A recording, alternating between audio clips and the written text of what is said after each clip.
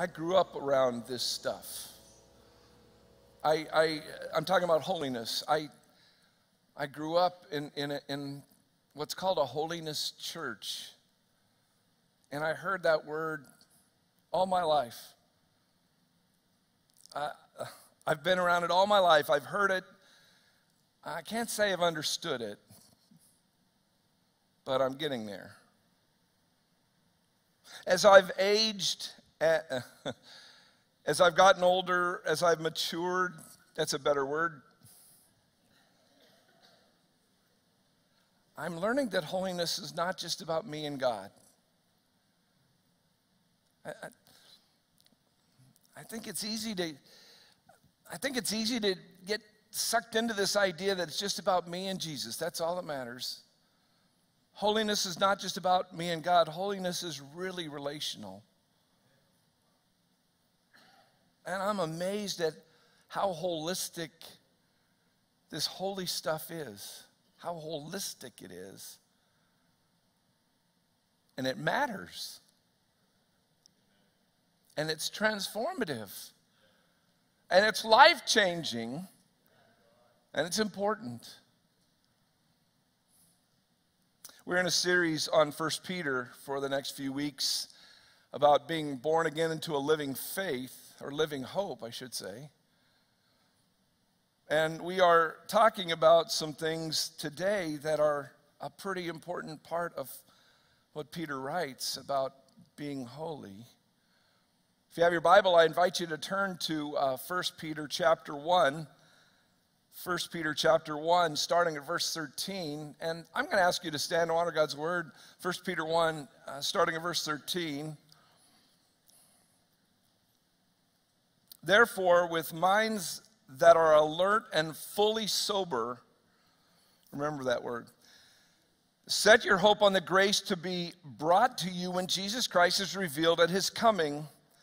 As obedient children, do not conform to the evil desires you had when you lived in ignorance. But just as he who called you is holy, so be holy in all you do. For it is written, be holy, because I am holy. Since you call on a Father who judges each person's work impartially, live out your time as foreigners here in reverent fear. For you know that it was not with perishable things such as silver or gold that you were redeemed from this empty way of life handed down to you from your ancestors, but with the precious blood of Christ, a lamb without blemish or defect.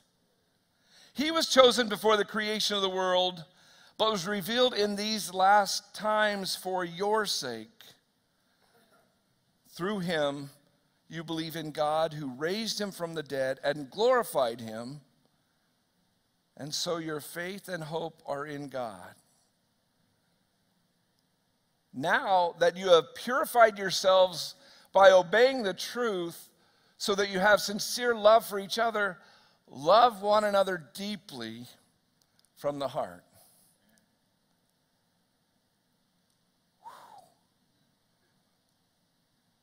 This is the word of God for the people of God. All God's people said, amen. You may be seated.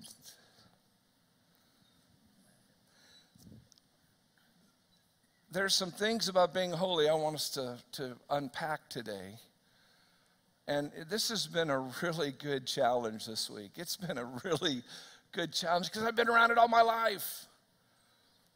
And there's some stigmas attached to holiness. There's some stigmas attached to what it means to be holy. And I wish I could just totally change all that in one message. But I can't, but God can. Here's what Peter says. Right off the bat, he said, be prepared. Be prepared. There's something interesting, what he says right at the beginning. He talks about with minds that are alert and fully sober. Fully sober. I have a fun memory. I had just went into the youth group. They let mid-high kids in at Pueblo First Church. It was a New Year's Eve lock-in. I was a junior high. I would have been a middle schooler. So I was probably about a 6th grader. I was probably 12 or 13 years old. I had a crush on a girl in the youth group. I mean, I had a big crush on a girl. And I was hoping at that lock-in at someone's house from our youth group, I just had a hope that relationship would be reciprocated and would be manifested that evening. I could not wait for this gal to like me, and I found out she wasn't very good at the exit interview. She didn't like me, and I was crushed. And so I'm 6th grader, I went out and I sat on the porch. It's the middle of the night. It's 8 degrees. 8 degrees. And it was snowing. I'm sitting on the porch, no coat, no jacket. I'm sitting there pouting. And my older sister, 3 years older, her friend Roxy Lutz comes and sits by me because she's such a compassionate gal. And she sat by me. She said, "Are you okay, Kendall?" And I looked at her and I was just dead serious. I said, "I'm just going to sober up." Now, there was no drinking. This was a Nazarene youth group. There was no drinking there. I just looked at her. I said, "I'm just going to sober up. This one gal doesn't like me. I'm just going to sober up." And she kind of looked perplexed. And she said, "What are you talking about?" I said, "Well, I like so-and-so. She didn't like me. I'm just going to sober up." And I kept saying that to her. "I'm going to just sober up. I'm going to just sober up. And she goes, "I don't think that word means what you think it means." So this word sober in this scripture, here's what it does mean. And actually, I wasn't too far off. It means self-control. It means level-headed. It means having or possessing a spiritual alertness, a spiritual awareness of what's going on around us. It's a mind, and here's where our English kicks in. It's a mind that is prepared for the things that God wants to do. It's a mind that is prepared, a mind that is calm or steady. Okay, so it didn't fit me as a middle schooler. Calm, steady, able to weigh things. New Revised Standard translation of this passage says, "Therefore, prepare your minds for action. Discipline yourselves." If you want to go farther back, and if you want to look a little bit more into the original, it means gird the loins of your mind. I'm so glad that's not in there now, because it just sounds weird, doesn't it? Gird the loins of your mind. Can we do that in the Church of the Nazarene? Gird the loins of your mind meant this. They used to wear robes. And if you're in robes, you can't be active and you can't move and you can't run. You wouldn't run a marathon. You would not do the Team World Vision marathon or half marathon in a robe because you'd trip and you'd fall. So what they would do is they would take all the extra fabric and they would put a belt on and they would tuck in all of the stuff that's below the thighs into that belt so they could move and have movement and they could be ready for action, like a marathon or a half marathon in my case. Gird the loins of your mind. It's like saying in nowadays vernacular, roll up your sleeves and get to work.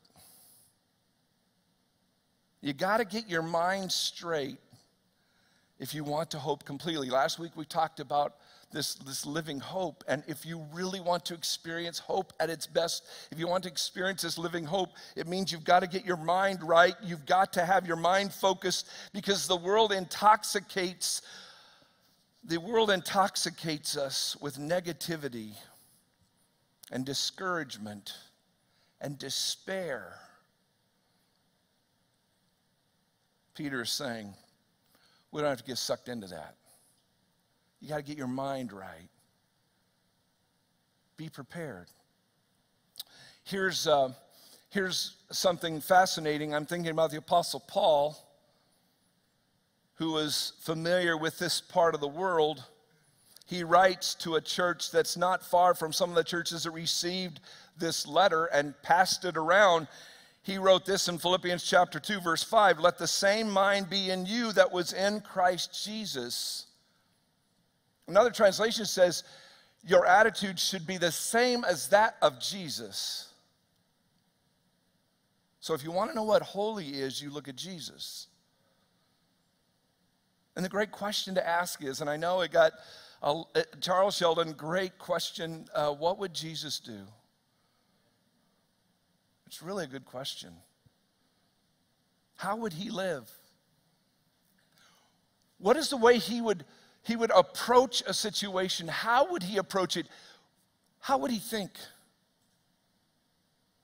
You see, Peter's saying you've got to have a prepared mind. And this is from someone who didn't always have a prepared mind. Someone that was very impulsive. Someone that acted in the flesh with incredible work from the Holy Spirit. With God's coaching and transformation, here is someone with incredible maturity saying you approach things with a prepared or sober mind. I think we have to think in advance and be prepared for what we're going to do in certain situations. You prepare yourself. You think carefully and thoughtfully and properly. And I think all this is about being alert to spiritual realities. In the business world and in the work world, we have certain terms that are pretty popular now, like relational intelligence or emotional intelligence. Here's what I think he's talking about. You need a spiritual intelligence. And I'm not talking about just being smart. I'm talking about thinking properly with the mind of Christ. This helps gets us ready for action. So this is all about right thinking. This is all about right thinking. That holiness has to do with thinking. In fact, there's a lot of thinking in this, and thinking is a big part of holiness. Thinking is a big part of holiness. Here's the second thing I see in this, as we got to be holy. Verses 15 and 16, but just as he who called you is holy, so be holy in all you do, for it is written, be holy because I am holy. He's saying, I want you to be like me. The word for holy is this Greek word called hagios, and it means to be set apart for sacred use, for being pure and blameless. And many of you already know that. I didn't know that until this week, but I was talking to a New Testament scholar, a friend of mine. I used to be his pastor a number of years ago. He's kind of the expert on 1 Peter, so guess who I called? I asked Dr. Martin, I said, let's talk about this. He said, you know, this word was unusual because this culture, the world, the Greek people in their mindset didn't use this word for religious deity. They didn't use this word for their gods, but the Jews did. And what they were saying is that the Greeks had these gods that did a lot of immoral things. You know, Zeus did some bad things. And a lot of their gods were quite immoral, but the Jews were saying to people, no. This is the Greek version of that word, holy. It meant our God is not like your God. Our God is separate. Our God is totally different than your God. And here's what this is saying. I want you to be different. I want you to be like me. It means set apart for his special use. In this context, it's all about complete devotion for God, that you were created to be holy.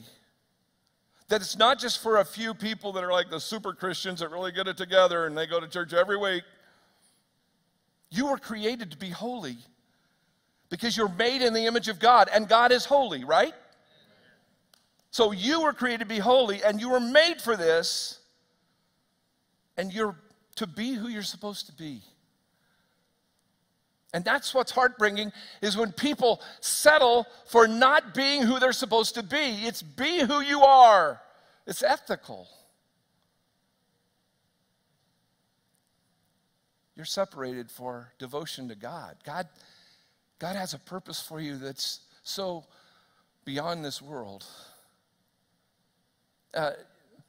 And some people are not living into this set apartness, this separateness. It's like what Pastor Rich was talking about to me this week. It's like when you get a Waterford crystal vase that's incredibly valuable, and you use that as a container for doing an oil change for your car.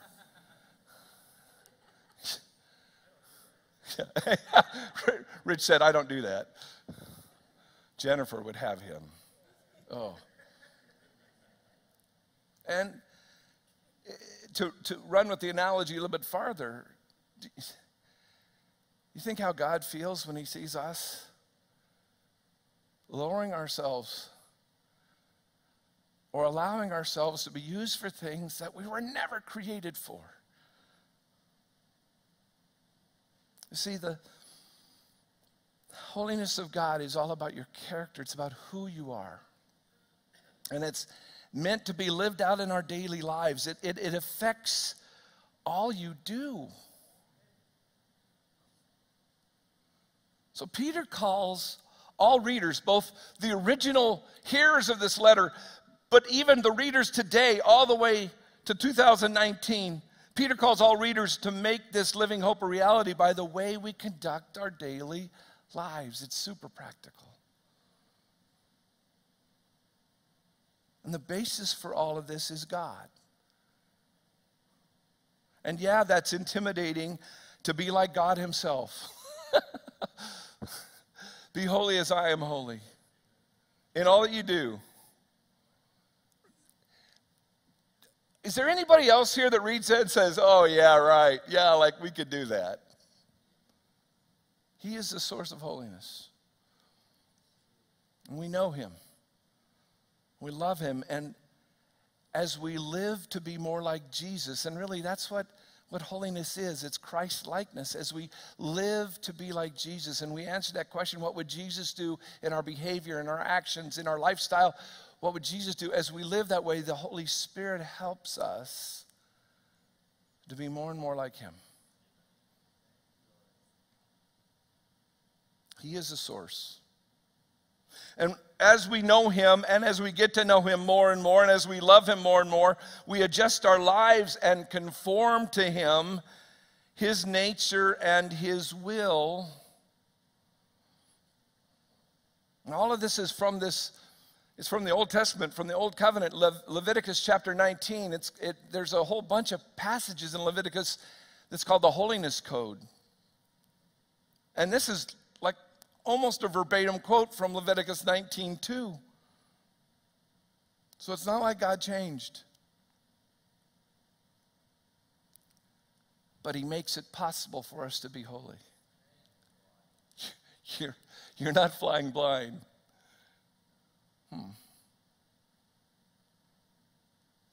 So we've been talking about mindset. Now we're talking about character, about what you do, about who you are. I'm reminded of what the Apostle Paul wrote,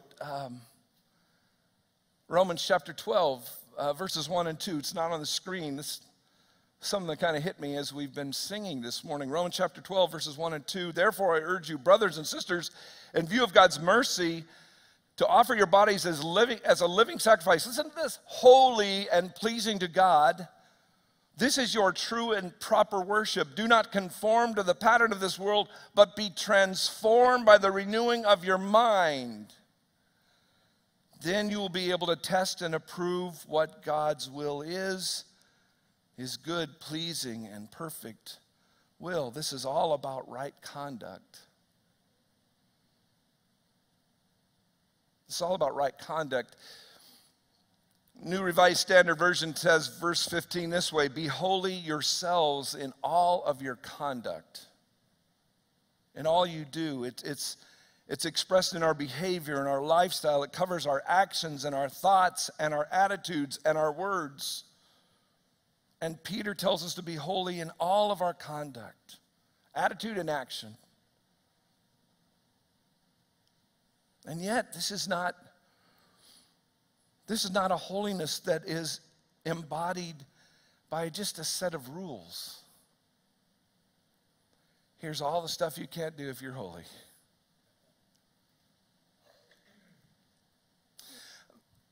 Let me do a little sidebar real quick. Because here's the motivation for this. If you have your Bible, turn to verses 17 through 21. Since you call on a Father who judges each person's work impartially, you live out your time as foreigners here in reverent fear. And it talks about how you're redeemed. See, in this day and age, in this culture, you had to belong to a household that if you were not in a household, you're a nobody.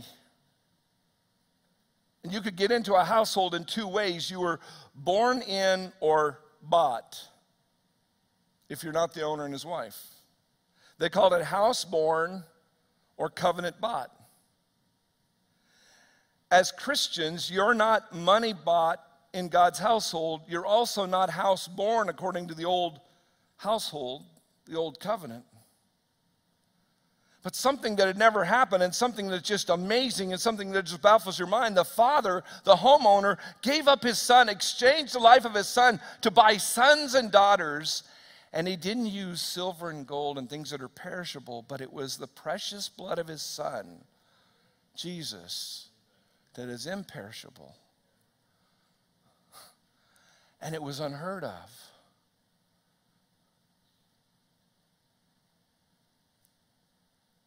That's the one who calls you to be holy. The one who invites you into the household. Oh, not as a servant, but as a child of the Father. And it reminds me of a great story. One of my coworkers years ago is a guy named Kevin Borger. Kevin was on staff with me, and both of our sons played Little League football. They called it Gridiron Gladiators. 4th, 5th, 6th graders. Kevin's son played, and our son Trevor played, and we were at a game together, and they happened to be on the same team, the Hutch Blue Hawks. And right before the game, I saw Kevin kneeling down with his son, and he was giving his son a pep talk. And I thought, I wonder what he's saying, because I'd never seen Kevin all that fired up, but he's all kind of. And so I asked him later, I said, what were you doing? He said, well, I just knelt down and looked at Hayden. I said, hey, I want you to know before you go and take the field, my name is on the back of your jersey. Now let me just tell you where my thought is going, like, what, are you trying to pressure him that he better be good and he better be awesome, or are you going to embarrass the family name for generations to come? He said, no. What I was saying is I want you to know my name is on the back of that jersey. So yes, I want you to go out, play your heart out. I want you to do your very best. I want you to represent all that. But he said, I want you to be a good sport. And I want you to be kind.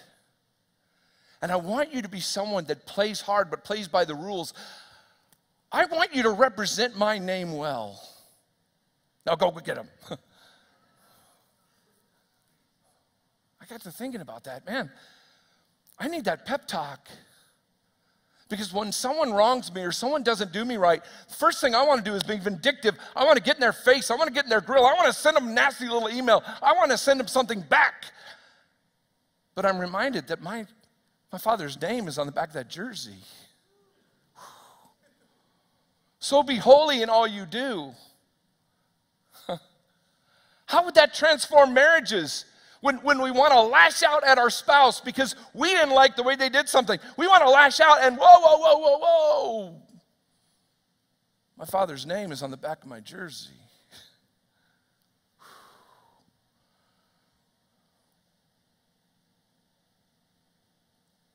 We got to be prepared. We got to be holy.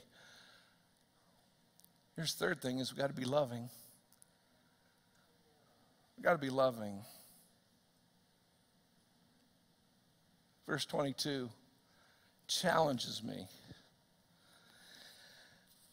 Now that you have purified yourselves by obeying the truth, so that you have sincere that word means authentic and genuine. It doesn't just mean like warm, fuzzy. It's honest, sincere, genuine, authentic. So that you have sincere love for each other, love one another deeply from the heart. I think the first task of obedience in being holy, in being prepared, in having the right mindset, in having the right character, is a love for others. That's why that line resonated so much with me this morning with the song right before the message. Lead me in your love to those around me. When we realize we're separated for God's use, we love. This is what you're created for. This is what you were built for. This is the image of God. You see, a holiness that is only about God and me, and I mean individualistic, is an empty holiness. A holiness that is just about God and me is an empty holiness. But being holy not only affects our relationship to God, but all of our relationships, our marriages, our friendships, our children, our grandchildren, our parents or grandparents, our work relationships, our business relationships. I was talking to someone in our Connect group last week afterwards. This is the meeting after the meeting. She's a doctor, so her thoughts are helpful to me, the way she sees things. She was talking about last week about some things that I had said in the message about living hope, and she was talking about how we have a part in this, that I think sometimes we think we sit on our hands and we pray and say, God, oh, just Spirit, fill me, and then everything's all fixed and we're there. But you don't live holiness in a vacuum. You live in a day-to-day life. And as we were talking about this, I got to thinking about verse 22. It says, after you have purified your soul. This is not a legalistic thing you earn. This is not something you do, but you work in tandem with God. You respond to God's love. You partner with God because doing a transformative work in you. You show it by loving. You don't go move off to a monastery and never have interaction with anybody. You don't do that. You have to work this holiness out. And the result of all this is a genuine love for your fellow believers and for other people in general. Once more, holiness is not so much about a list of prohibited things or behaviors. Quite honestly, that's how I grew up. That if you didn't do all these things, you were holy. It's not all about what you don't do. It's more about what you do. My youth pastor said something brilliant. And I remember him talking about this, and it made an impact because I actually still remember it. If you spend your time doing the things you're supposed to be doing, you won't have time to worry about doing the don'ts. See, holiness builds community. It builds the community of mutual love and support. And Peter talks about this love for other believers. And Dr. Troy Martin, the one who I was telling you about earlier, he was teaching me about this whole idea of brotherly love. In the original translation, the words that they get this from is womb sharer. Your brothers and sisters were womb sharers. And when we come to know God and God works in us and we become brothers and sisters with others in Christ, it's, in a way, it's womb sharing. And after you have purified your soul, you love deeply. That's what you're supposed to do. That's what the natural outcome is. And brothers who don't get along and brothers and sisters who have issues, it's a soul problem. And something has marred their soul, and you got to get your soul right. And if your soul is infected with greed or anger or bitterness or unforgiveness, you can't love your brother or sister and really experience this living hope Peter's talking about. And that's when I was sitting there thinking, I like our mission statement even more. You know what it is? Love God, love each other, love the world.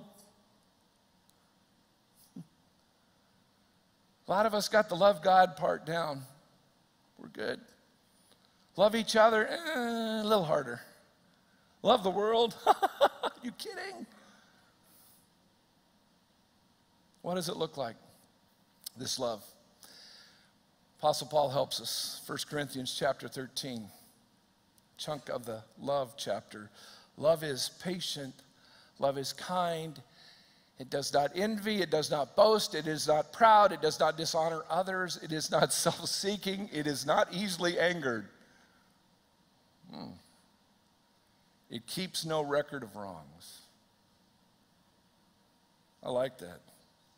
Love does not delight in evil, but rejoices with the truth. It always protects. It always trusts. It always hopes, always perseveres. I love how the Message says, verse 8, love never dies. Always hopes. It's a living hope.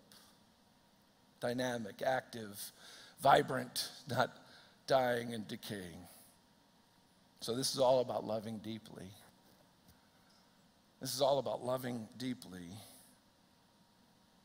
The words that we've been talking about make holiness a matter of the whole person, mind, body, and soul. It includes thinking and feeling and being and doing and loving.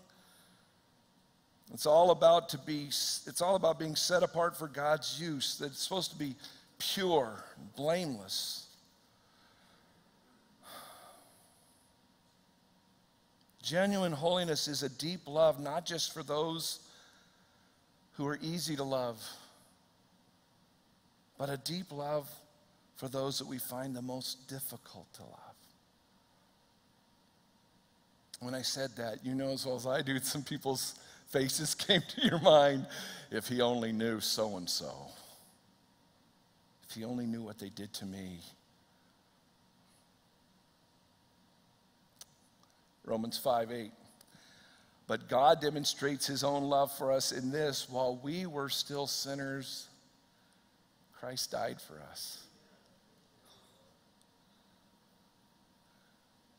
Think holy, be holy, do holy. We've tried to, and we've gotten a lot better. We've tried to make holiness a list of things we don't do, but God describes it as what we do, loving deeply.